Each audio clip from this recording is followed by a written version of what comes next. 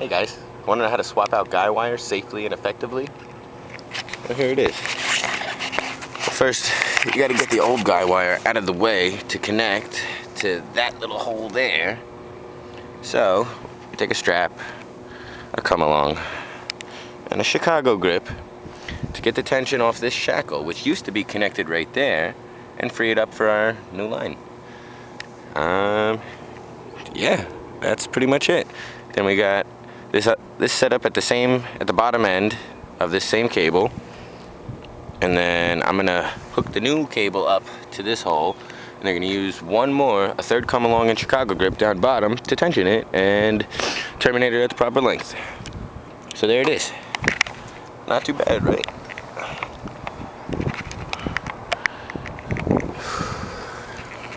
There's the guys, yeah.